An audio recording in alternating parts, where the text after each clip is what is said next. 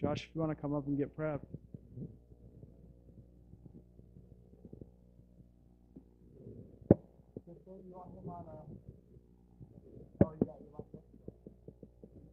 All right, guys, let's give a hand to Josh Dustin. Thanks for coming out.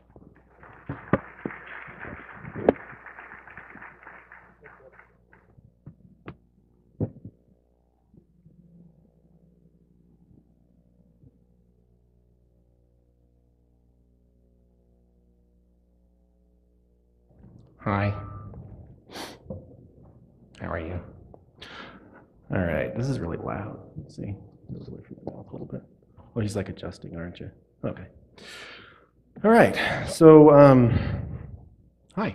So my talk today is about how my son became a hacker, which was terrifying to find out as a dad.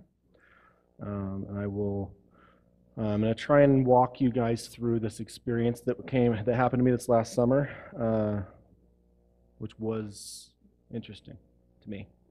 A little bit about me. My name is Josh Dustin. I'm the Chief Security Officer for a company called HireView. We do video interviewing. I'm not going to give you a bunch of sales pitch about my company. If you've ever hired someone and you realize in the first 15 seconds of an interview that the candidate you're interviewing isn't the right guy, you wish you had like a fast forward for the interview, we provide the fast forward button. So if you ever wanted that fast forward button, check us out. So quick shameless plug for the password cracking competition here at Saintcon. It is hosted at passwordctf.com. There's a few people running it already. Kind of fun. Doesn't take a whole lot of effort. If you don't have a big GPU rig, that's fine. You can crack passwords on your laptop. Use John the Ripper, use Hashcat. You can do it on your laptop and you can do okay. So I recommend you get in there and start cracking passwords because it's a lot of fun. So, all right, quick disclaimer. Words and opinions expressed during this talk reflect my own sarcastic opinions and not the sarcastic opinions of my employer or former employers or anyone else. I did work for Adobe, and I'm going to talk about Adobe a little bit, about the Adobe breach they had about 3 years ago. I did not work there at the time. I had left. My work at Adobe gave me no inside information about the breach, about the data that was breached. I was in a totally different part of the company. I am not revealing anything new. I'm not providing any information that's not freely out there. Certainly not going to do anything that I would think would impact Adobe in any way. The guys and gals at Adobe are actually fantastic. In my opinion, they actually did a really great job in responding to the Adobe breach a couple years ago, which I'm going to talk about in a minute. Yeah, anyway, so a few things about me. Background, this is me. I now have a beard, but I don't always sometimes shave it off. And just to clarify, in case anybody gets confused, that's not me. Oh, wow. That was awesome. Yeah, that's not me. So I do understand how that can be a little confusing to some people. And I kind of talk like him too. But, okay, a couple things to be aware of when listening to me go through this information. I think most people are able to concentrate on a topic, think things through, not be distracted. I find as I work with information security people, about 75% of you are ADD. And then coming to a conference, it's more like 95% of security conference goers are ADD. And so I just want to say that for you guys, the 95%, you're going to be fine. For that 5% of vanilla people that might be here, I want to give you like a perspective that will help you, like a paradigm that you can listen through that may help you understand why I'm talking the way I do. My brain works a little bit differently. If you could imagine living your life constantly distracted by 1,000 things all at once, and all those things are pancakes. Okay? That's me. So I love pancakes. All right, so what I'm going to cover today, I'm going to talk about the Adobe breach. I'm going to talk about how people are able to get passwords from the Adobe breach, even though the key has not been cracked. How my Amazon account got hacked this summer, which was just awesome. And then more of my summer fun. And then if I have time, I want to talk about securing Python. Do we have Python people in the room? Python people, we have a few. Cool. Kind of surprising at a security conference. I apologize. I know that securing Python is off topic at a security conference, so I hope you forgive me for that. Okay. The Adobe breach, 150 million records were leaked. It's kind of a big deal a few years ago. One of the big issues was that the passwords did not appear to be hashed. They looked like they were encrypted in some way, which isn't industry standard. Usually the industry standard says, various industry standards say to hash your password, salt the hash. And these were all encrypted apparently, and apparently with likely the same key. Funny thing, when we crack passwords, we typically end up getting 80% after some amount of time, 80, 90%. Because, well, the method that we're going to talk about, you get roughly 50% from the Adobe breach. It is kind of interesting to me that they, as far as I know, no one has cracked that key. And so that's limited it to 50%. So really Adobe, if that was a mistake, it was a good mistake because they're more secure for it, at least 3 years later. Another just side note on Adobe, all companies get breached, not blaming the victim. Those guys are great, like I already said. Happened after I left. I was part of a different business unit. Okay, back to the ugly stuff. So the way that this data came out was a massive flat text file that had one line for each record, is what it appeared to be. This is a screenshot from Ars Technica. It's actually from this article here on the left. Excuse me. And it shows the format, which I will show here in a second. That's a delicious syrupy stack of pancakes. Okay, so on the first field is some kind of a user ID. I don't really know. It's a number. We don't really know what it's used for, nor does it really matter. But it appears to be unique. Next, you have an email address. You can see that there's a big black block over these because it's redacted. That's straight from Ars Technica. They redacted it on the email address. But as you look down that column, you see that most of the ones in this screenshot are FBI.gov email accounts. So there was a lot of people that used corporate emails from various areas. You have U.S. Senate emails and Department of Homeland Security. I don't know that they were verified, so they could have just been anyone using that email account. It doesn't necessarily mean that that's really that person, necessarily. Next field is some kind of encrypted value, password, we assume. Looks like it's space64 encoded. I'm not going to talk much about what is known about their encryption type because it doesn't matter. And next is password hint in clear text. So this guy in particular, whatever his name is at FBI.gov, we have his encrypted password, which we can't crack because we don't know the key. And we know it's his anniversary. So we could probably socially engineer him, look him up, find out what his anniversary is, and try different iterations of that till we get it. That might be wrong. He might have put in a different hint. The hint value could be useful, it could be not. We don't know. You don't know for any individual if that hint is incorrect or useful or what. So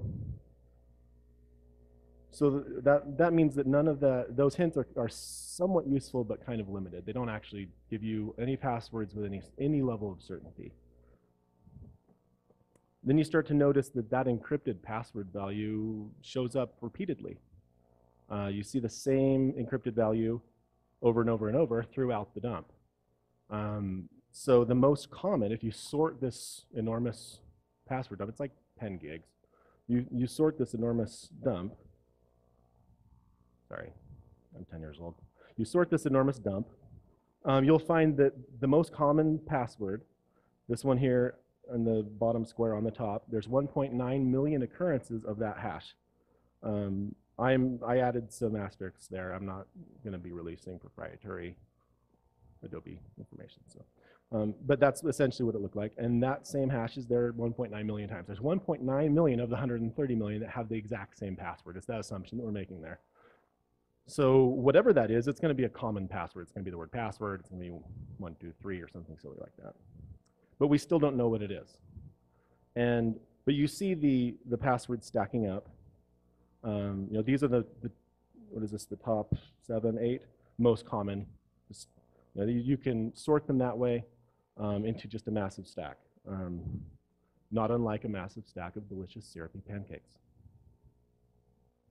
So if you sort them by the hint, you notice that the hints have collisions as well. For everyone who's using this same password, 1.9 million people, there's a bunch of people who have the same hint, which naturally, if you're using the word password, a lot of people are going to have the same hint, the word password or something silly like that. And looking at the most common hints for any given password starts to make it really obvious. So this is that one where we have 1.9 million people using this password. And the top hint with 53,000 people using that hint is 1 to 6. Yeah, 1, 2, 3, 1-6, a number. Pretty obvious what this password is, right? So, and this is the case if you randomly grab a line from the Adobe dump. I found it was about 50% of them you could figure out their password with some amount of certainty. This one is obviously very easy because there's so many in the sample. Some of them have 10 or 5, and so you only have 5 hints to go with, and it can be a little bit more tricky, and it kind of turns into a fun game. So here's one of the accounts that was in the dump. Edward Snowden. It was at we'll just say it was an open free email service. The Adobe breach occurred after the Edward Snowden leak. So there's a possibility this could be a different person named Edward Snowden, which that would be really unfortunate. I feel bad for anyone who happened to be named Edward Snowden, but besides the Edward Snowden. Anyways, so this was a couple of months after. It could be a different person. That identifying number at the beginning of each record was low for this account, which if those numbers correspond to when the account was added to the dump, then this is likely not someone who made the account after. This is likely actually someone named Edward Snowden, or someone who, for whatever reason, before Edward Snowden became famous, used this username. So the password hints, you have 113 people. The most common password hint is metal, with 6 people using the word metal. You have 2 people using palm with a capital, 2 people using palm with a lowercase. So we have the word element. W on the periodic chart. And kind of close to the bottom, we have W74. So, anybody have any idea what it is? Tungsten. Okay, who just said tungsten? Are you there? Hold on, I have something for you.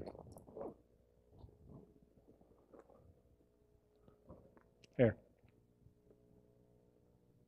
Let me hand that to him. All right. That's pancake mix. Okay, so it was tungsten. You guys may not be old enough to remember Palm Pilots. They were a thing that we used back in the late 1900s. It was kind of like a cell phone, but didn't work. So Palm had, one of their devices was called the Tungsten, and it happens to be the W and element 74 on the periodic table. I haven't ever had a conversation with Edward Snowden. I'd love to ask him if that was actually his password. But, you know, when this video gets posted on YouTube, can everybody tweet it and include Edward Snowden? We can actually get him to look at it. Because I'd really love it if he was like, yeah, that's not me. But I think he'd probably say that either way. Tell us the truth. Come on, Edward. All right, so fast forward 3 years. This last summer, I have an Amazon account, as everybody does. I use it a lot. My wife buys stuff using Amazon pretty much daily. It's my email address, and that way I get the emails whenever she buys stuff. And that works out well, saves our marriage. But she has the password, and actually I don't even know what password she was using, because I don't really ever buy stuff. She buys it, and I get the emails. And so our house is just constantly overrun with packages. And I'm constantly getting emails about, you know, Blue's Clues and, you know, whatever various things. I have 4 children. So I'm constantly getting emails about the random junk that she's buying, and we're constantly getting boxes from Amazon. And it's also nice at Christmas time because I get to know what she's buying for me, you know, ahead of Christmas morning. And then one day, this past summer, I think it was June, July, early July, late June, I got an email from Amazon with an item that had been purchased. And I'm not sure if you can see the bottom where it says lifelike vein and ring. I'm just not going to read that. So my first reaction when this happened was a little bit of shock, and I kind of thought maybe this was a phishing attempt, right? Like, pretty good one actually.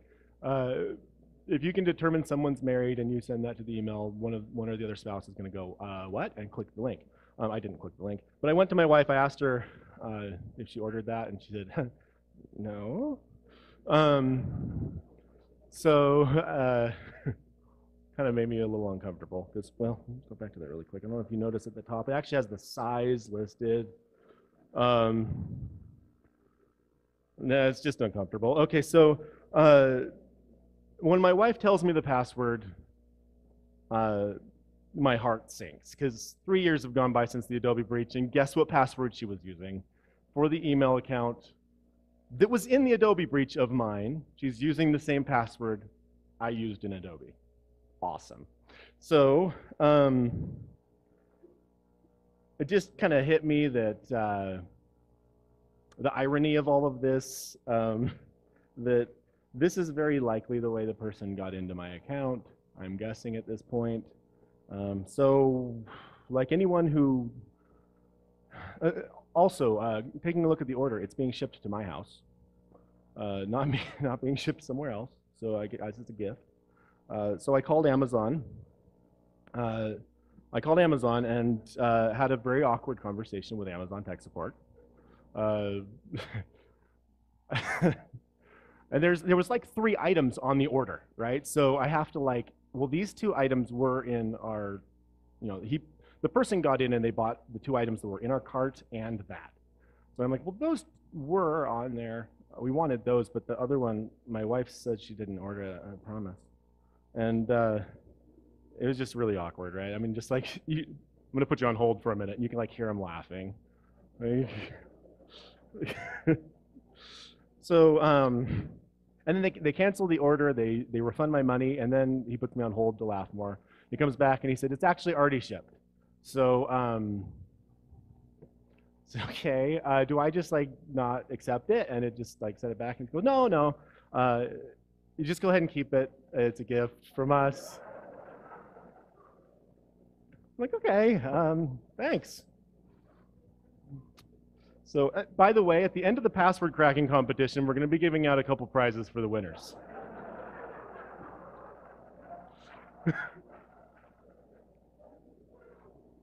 It just came to mind. I don't know. Not related. It just. Okay, a few weeks after that embarrassing day, I get woken up at 2 a.m. My wife's phone rang, and she slept through it. We were laying in bed, and I have 4 kids and 3 Bernese Mountain Dogs. That's not my dog, actually. But dogs end up in my bed constantly, and my kids end up in my bed constantly. It's usually something like this. But on this particular night, thankfully, I only had 3 kids at home. My oldest son, who was 14, was at, and especially for youth, thing at a university that was 600 miles away. So my younger kids were all at home, and I get this call at 2 a.m. First on my wife's phone, but then to my phone. My wife slept through it, and then I answer. It says it's a blocked number. And I start talking to him, and at 2 a.m. this guy asks for my son, who's 14, which is kind of a weird thing to happen. So the conversation went something like this. Did you know your son's a computer hacker? Yeah, kind of. Like a little bit. I mean, I did a little. I don't know why I'd be getting a call at 2 a.m. about it. He said, well, he goes by Doxer. It's actually not what it was, but I don't really feel like dropping this guy's name on this thing. But we'll just call him Doxer. He goes by Doxer online. He's done some really bad stuff, doxing people. For anybody that doesn't know does anybody know what doxing is? It's just collecting a bunch of personal information about somebody, like their social and their address, passwords, junk like that, and just put it on a paste bin. Just dump it on the internet for anyone to see, right? Usually done by script kiddie level type people. It's not, just kind of the annoying stuff. And like, great. And he's been swatting people. Okay. It's a little bit different. He's been swatting people. He's been, faking a phone call from someone's house to emergency services and getting the SWAT team sent to their house. Really?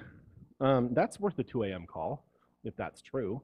My son had been getting into computer security type stuff, and I'd been shepherding him in the right direction. I thought I'd given him a lot of trust, obviously more than I should have. But at this point, hearing that he's swatting people, my first reaction, of course, as a dad is, yeah, right, not my kid.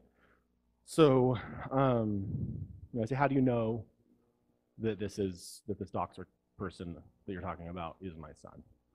And he said, it's really complicated computer stuff. And so, keep talking, I'll try to keep up, right? So the first thing he says is, well, go look at his computer.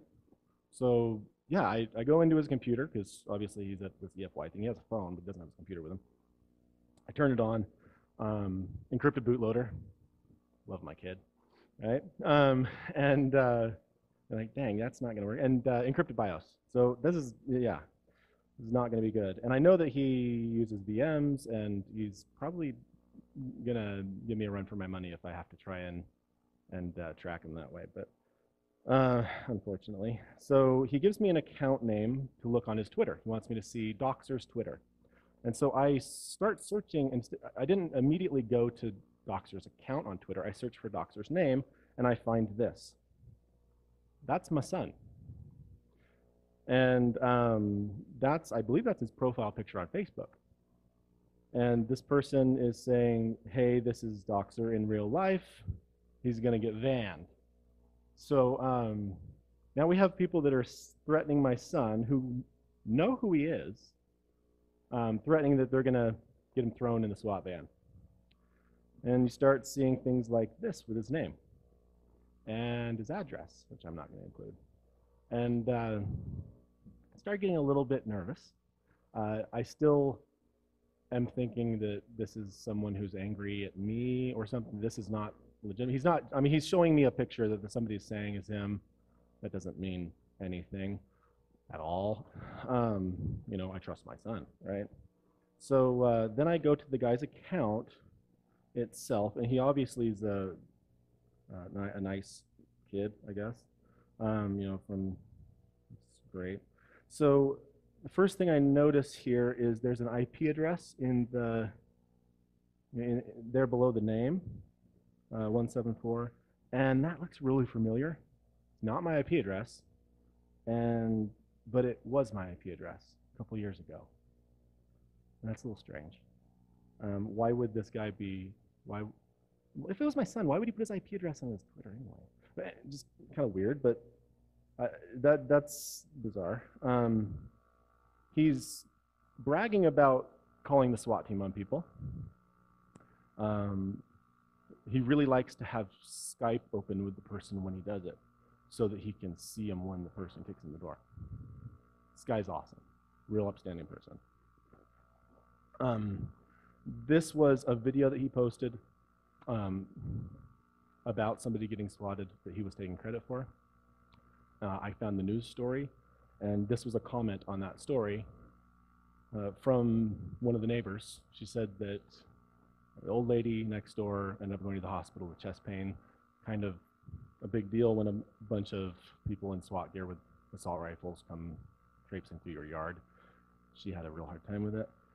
So, yeah, if this is my kid, this is going to be a bad day. Yeah. So the caller says, hey, is that your IP address? I said, well, that was an IP address from a couple years ago when I lived in Utah. That's not my IP address. I don't know why you'd have it there. And he said, fine, go to your kid's Facebook. So I go to my own son's Facebook, and I see this. So Backtrack, sure. And I know that he uses Backtrack. We actually had a conversation about social engineering toolkit a couple weeks before, and SMS spoofing specifically. And he took a screenshot and posted it of him sending an SMS spoof to a friend. Thought that was kind of funny, sure, whatever. And the caller says, see, there you go, right there. He's obviously a hacker. That proves it. I'm like, okay. Just because my kid knows what social engineering toolkit is and sent a fake SMS message to a friend does not mean that he's this guy, right? You're gonna have to do a lot better than that. So then he says, well, go back to Doxer's Twitter and look at his most recent pictures.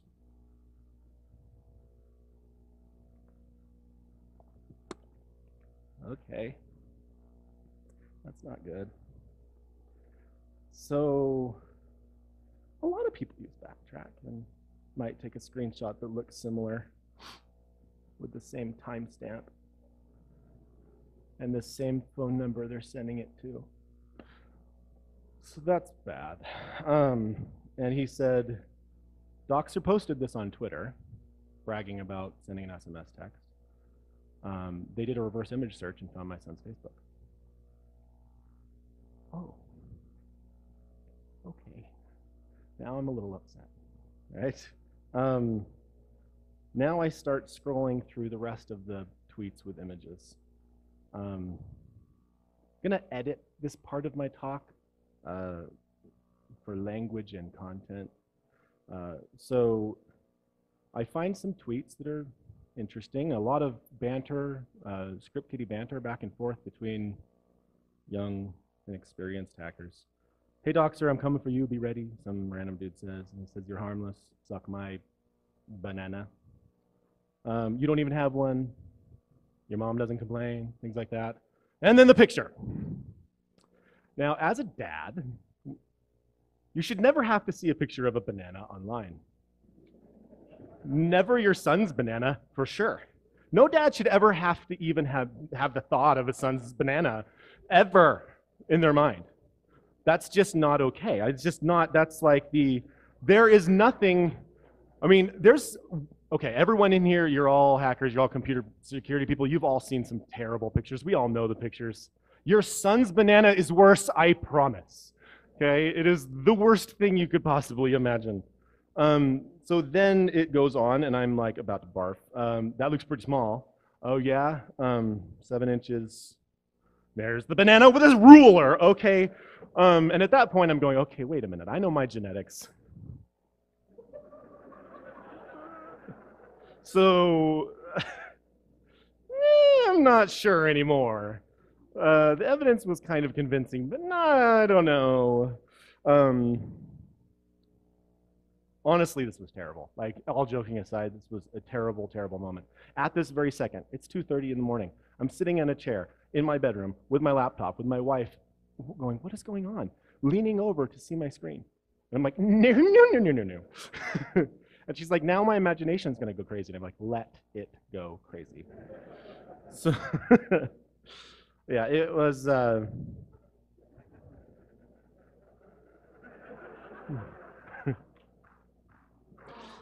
so time for a calm talk with my son. Divine intervention that my son was 600 miles away, really. If he had been in the next room over, we would have had a conversation at 2 a.m. that would have damaged our relationship. So I'm glad, because I texted him immediately, I called him immediately, he didn't answer, it's 2 a.m. And I thought, this is good. I can do a little more research, which I don't want to do, and, and I can calm down. And I did. Got a hold of him the next morning, and had a little bit of a heart-to-heart. And I said, I know you've been doing stuff online that you shouldn't. And he immediately did a, yes. And I didn't want to go into details with him because you confront your son about his hacking activity and he knows there's pictures of his banana. That's going to just like, a 14-year-old kid can't deal with that. So I just kind of left the details. I wanted to make him think that I didn't necessarily see everything. I told him, I'm going to help you and point you in the right direction with security. You can be a contributor and not someone who tears things down. Someone did that for me a long time ago, Miles Johnson.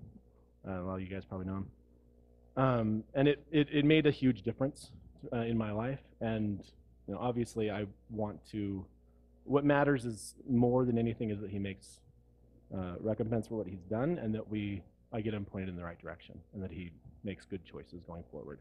So I told him, I will help you going forward, but there's going to be some changes. You will not have a single password in your life that I won't have. I want you to tell me every alias you've ever used on every system, everywhere. And right now, anything you've ever used where you haven't used your real name, I want you to go and delete it right now. That's the price of admission. Otherwise, this is going to be a bad day. He was okay with that. He was very apologetic, and he hung up.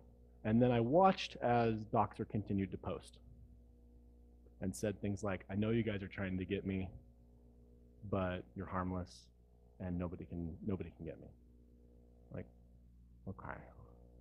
So I send my son a message saying, just so you know, this is how you delete a Twitter account, in case you were wondering.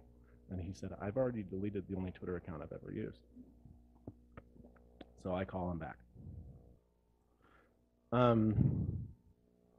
When he gets the details, he says he's innocent. He says this isn't him. Every dad wants to trust their kid, and we all know that dad that trusts their like druggy kid that's doing all kinds of bad stuff. It wasn't me.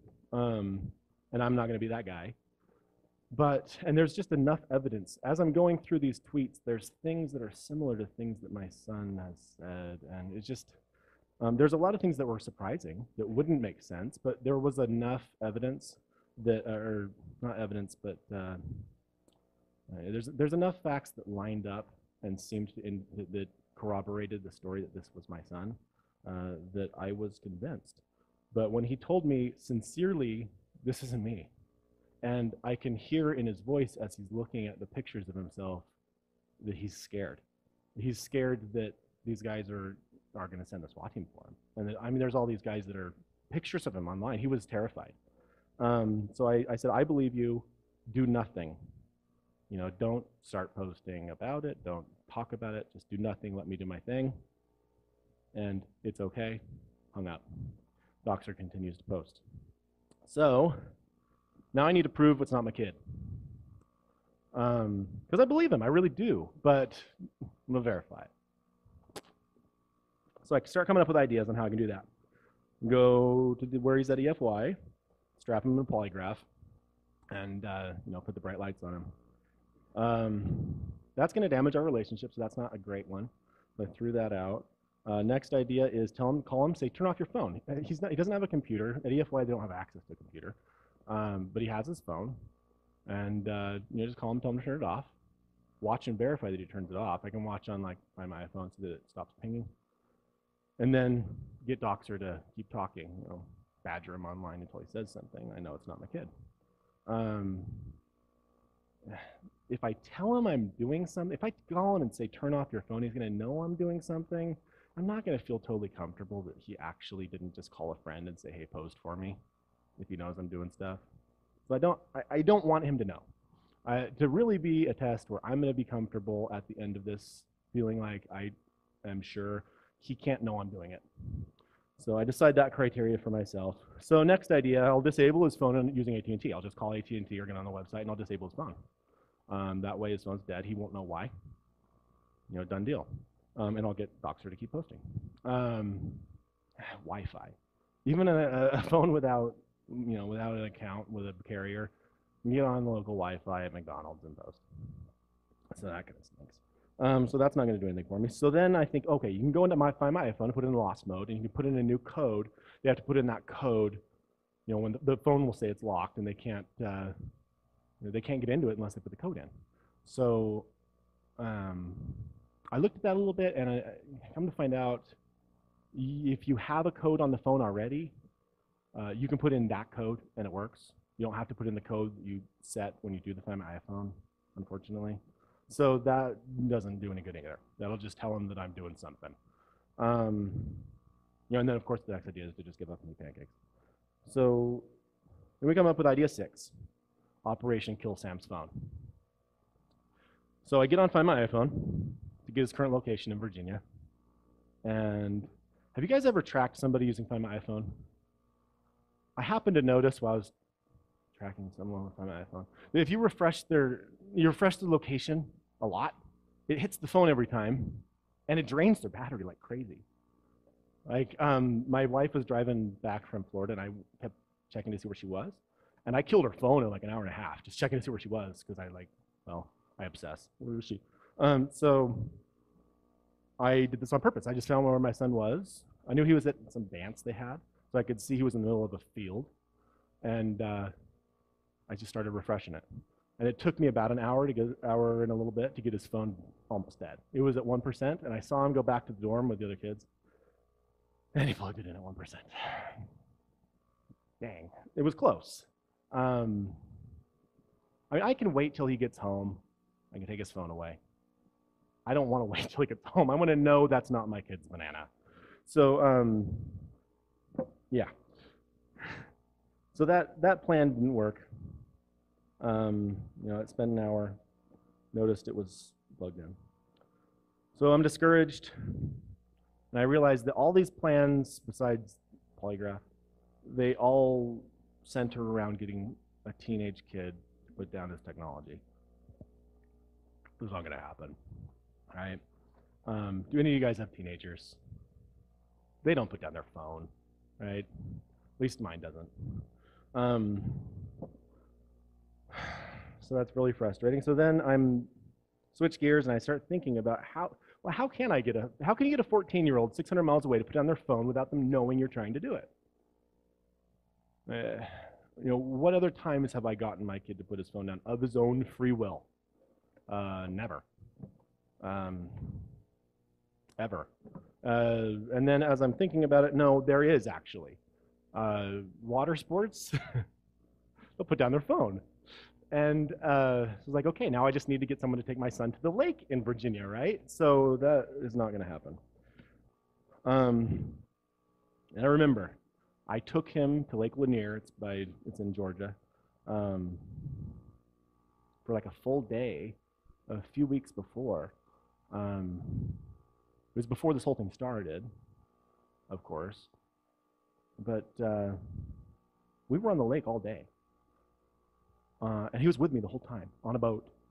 And I put his phone, because we were going to put his Ziploc bag, we didn't have one, so I put his phone in the car, in the glove compartment, and I locked the car. I know he didn't have it.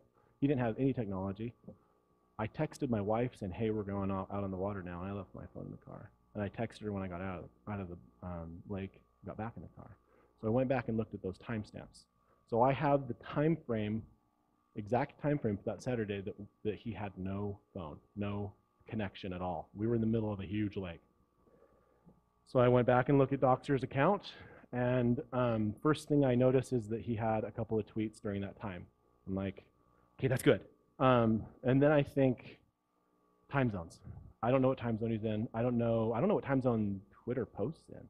Does it show you the time that they posted, for something that's weeks ago? Is it going to show you the time stamp of your local time? Or is it going to show that of the poster's local time?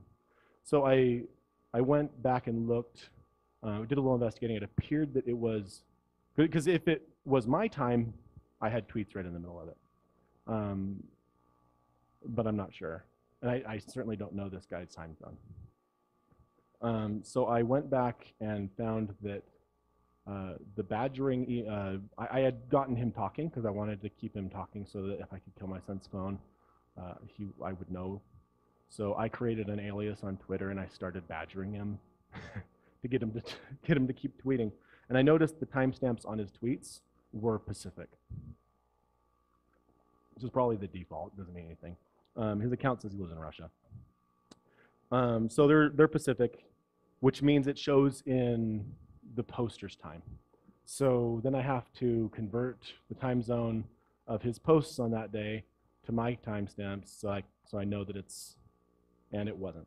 So when I went back and looked at that time frame, Eastern, there were a bunch of posts during the time we were in the lake. So I had the most enormous sigh of relief I've ever had in my life. And that's all I could think was, not my banana. Not my son's banana. Like, I've never been so thankful to know that it wasn't my son's banana. And so at that point, I actually was able to look to my wife and be like, you have no idea what I have saved you from the last few days. So, and I was then able to sleep the sweet slumber, free of the nightmares of a man who's seen his son's banana. I then regain contact with the original hacker that called me that night. I got on Twitter. I didn't know his Twitter handle. And so I contacted him. I created an account and posted and said, hey, it was like InfoSec dad guy or something. And I said, hey, you called me, call me back. And the guy called me, I missed the number, and then he messaged me. So we talked, and he apologized for the calls and for the unsavory item he had sent me, which was kind of awesome. And he told me that it wasn't my son, that he'd verified that it wasn't my son.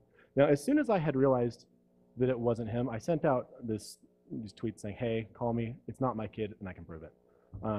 Okay, it's my word, but I can still tell him, I can give him my word, I know it's not him. So they ended up finding him. This Twitter conversation happened several days later. And what they did was they exploited Firefox WebRTC vulnerability and were able to get his IP that way. As soon as they confronted him with that name online, he went dark. So he's a guy in his 20s. He's in the National Guard, and all that information is now with law enforcement. And then this kind of sad comment.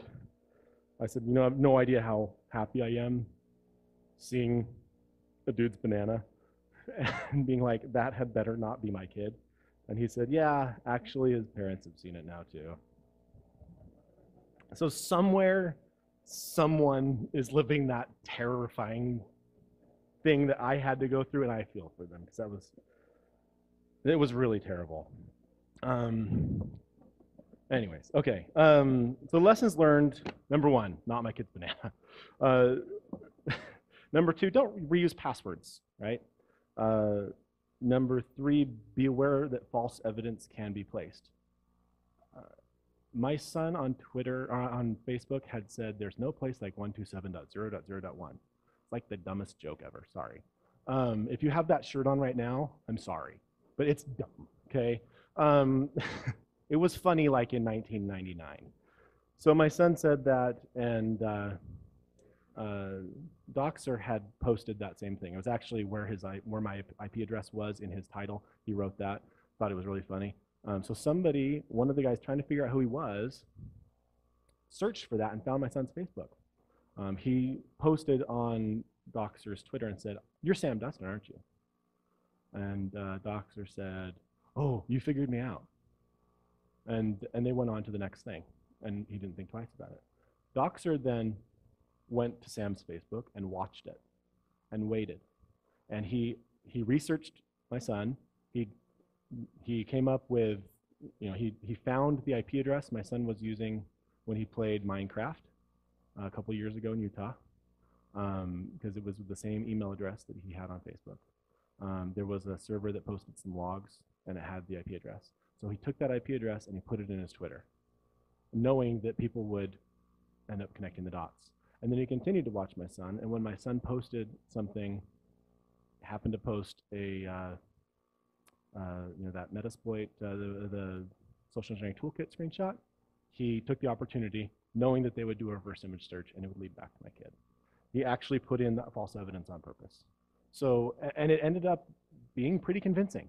So, just be aware false evidence can be put out maliciously, and that having social media photos available, having social media open in general, even if you're just posting things that you think are benign, can be used in ways that you wouldn't expect. At DerbyCon, I went to a social engineering training, and we were doing some recon on someone and found that they were a scout leader. And the person doing the training said, so now I would probably just generate an email and send them a payload and say, hey, I was at this scout event, because they had posted pictures from it. Some of my scouts had some pictures that have pictures of your kids in it, kids from your troop. Let me know if you want any of these. I have a bunch more. They're attached. Just letting someone know something that's not what you wouldn't think would be a vulnerability. You're not posting pictures of your kids in a bathing suit. You're just posting, pictures from something. Just giving information about your life can be useful to bad guy. So, all right, we have just a couple minutes left, which is good, because as I said, the Python problem thing, I kind of don't think this is really applicable, but I've been reading that Python is like a big thing in security. It doesn't seem applicable to me when I looked into it, but okay, whatever. So we have Python problems like soups, like realsies. We have Python problems because they get really big, right? Like they get really, really big, and they eat like a ton of stuff. Because I hear Python's a big thing in security, so I Googled it, I learned all about it. So apparently they're in Florida, and there's like a bunch of them. And as their numbers are going up, the numbers of like small furry animals are going down. Like this rabbit right here, they had a little transmitter on it, and then they followed the transmitter after a while, and they found a snake. And they have like big stuff in them. I was gonna give you guys like, I know everybody wants to kind of see the internals of Python, and I wanted to deliver on that, right? And then I also kind of wanted to keep this G-rated, so I removed the next slide. If you want to see what was inside this Python, you can ask me after. I'll show you. It's kind of gory. Got to keep it PG. Okay, so security conference. You've been in security. How do we secure the Python? First, you got to get permits.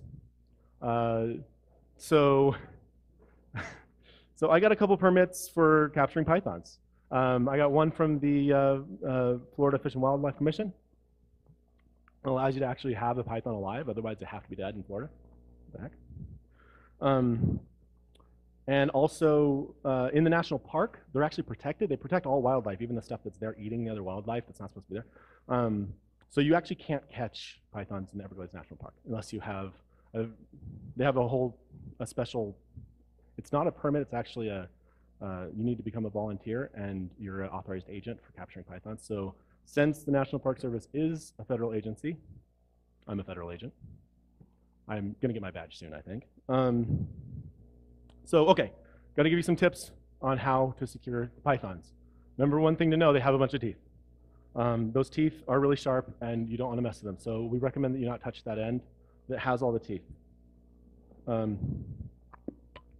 Just stay away from the teeth end because bad things happen if you do mess with that end. Okay, I have like 1 minute left. Yeah, just stay away from that end. You can deal with the other end. That end actually has some bad stuff too. I come to find out. And that end, the end with the biting can, why is my thing like self-advancing? I thought I had that turned off. Okay. So the end with the teeth can come back, even when you're holding the end that doesn't have the teeth, which also is unpleasant, apparently. So other things to know, don't be a tool. If you're going to actually try and catch a big snake, you should use a tool, because they're lacerations and stuff, they don't have to go to the hospital. They're great.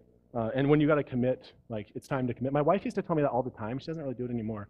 But when it's time to commit, you got to do it. You can't be like, half into it. And don't forget about the end with the teeth. It's still a problem even once you got it. So that's important. And don't ever hold a venomous snake, by the way, just kind of a side note.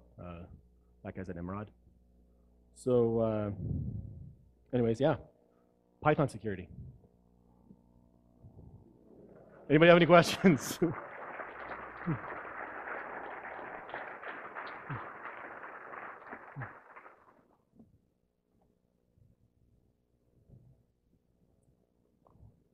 Anybody have any questions about bananas or pancakes?